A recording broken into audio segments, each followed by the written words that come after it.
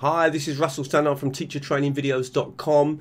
So many people ask me, Russell, how do you set up classes in Quizlet? Quizlet allows you to create a class and your students can join that class, and then any sets of cards that you create or share with that class, all of the students have got immediate access to them. So if you're working in a classroom environment, then this is absolutely indispensable. It's going to save you lots of time. It's very easy to do. It's a bit more of an advanced feature, and what I'm going to do is I'm going to show you how it looks for the teacher and how it looks for the student, so that you see both sides of the equation. Let's get into it then, working with classes in Quizlet. And please, if you like the video, don't forget to share it with other teachers. Please comment or ask me any questions, and please click on the like button. Let's get started.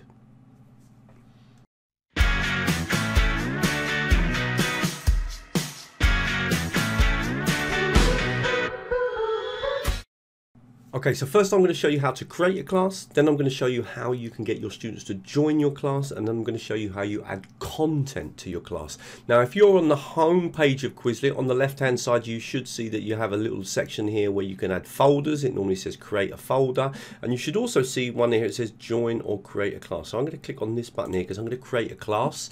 I'm going to give my class a name. So in fact, what I want to do here, be careful, we're not going to join or create a class. I'm going to click on this button here. Okay, so the one below, because we're creating a class, so I'm going to give it the name Teacher Training Videos New Class. Okay, and I'm just going to put that this is for people who are accessing me on teachertrainingvideos.com. I'm going to click on Nile, and now I'm going to click on Create Class. That creates my class immediately. Now, one obvious way straight away of getting other people to join your class is simply to copy this link here. Okay, if I copy that link and then share it with the students, then they can join the class. That would be one way. And let me show you what actually happens if a student copies that link and writes it in. Let's take you through that. So I'm logged in on another browser here. I'm just going to paste that link in and click on enter. And then the class, Teacher Training Videos New Class, comes up, and I can click on Join Class and click on this button here. And that will allow me to join the class. If I click on that, just to show you what will happen, okay, you can now see that I'm in that class. Add a new study set. I'm waiting now for the study sets to be added. At the moment, the teacher hasn't added any study sets. So you can see that's one really simple way of joining the class. Simply share the link with the students, and that way they can simply access the class, and then, of course, wait for you to share study sets. Now, another way to join the class, and probably an easier way, is simply tell your students to go on to search, and all they need to do is click on Teacher Training Videos. It's probably enough just to literally write that. Do a search, and what's going to happen in that search is it's going to bring up lots of different things, but if we click here, we can choose classes. So we're going to change our search that we are searching for a class, and there it is. There is our class. We can click on there, and we can request to join the class. That is the best way. Simply tell the students to search by clicking on the search button here, to search for your class, and then make a request. Now, if we jump back and quickly look at the teacher's view, we can see that one student, Tom Stannard, has requested to join the class, and I can just simply click on accept, and now Tom Stannard has joined the class. So best way is create a class, tell the students to search for the name, to go onto Quizlet and to search for the name, request to join the class, you accept them as members. Now, we've only got one final thing to do. How are we going to make sure that our students have got content to study?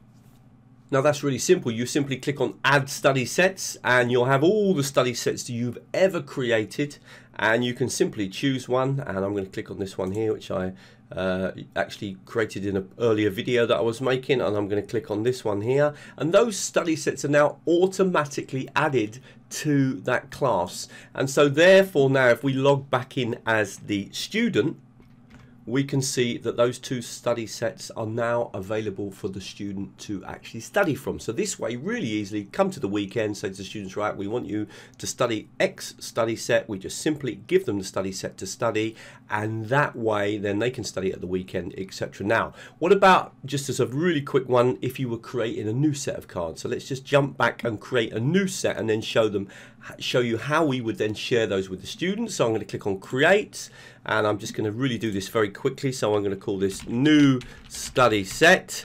May 2019. We'll just literally put in a couple of cards into the study set. So just really going to do this very, very quickly. Let me just put that there.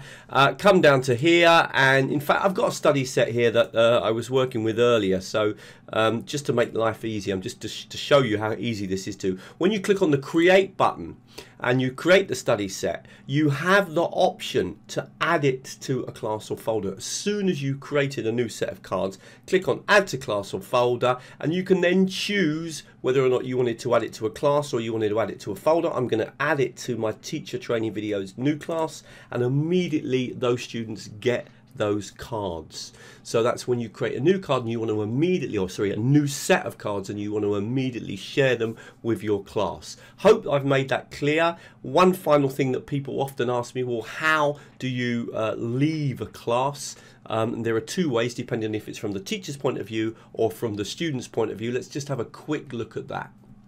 So come into your classes over here, just click on the right, it will give up your list of classes. Click on the classes, and one thing that you'll notice straight away is that you can click on the members, and you can always just right click and remove a member from the class if you want to do that. That's one thing you can do. And if you're a student, I'm just going to jump over, we're logged in as a student here, it's also possible for a student to leave a class. So again, coming down to your classes, click on the class, and you should find that if you click over here on the right hand side, drop the class. You can drop the class, you can leave the class. Really hope you found that video useful. Please like it, please share it, please comment on it if you've got any questions, if you want to know any more information. Really useful to know that. It really does make your life a lot easier, and thank you very much.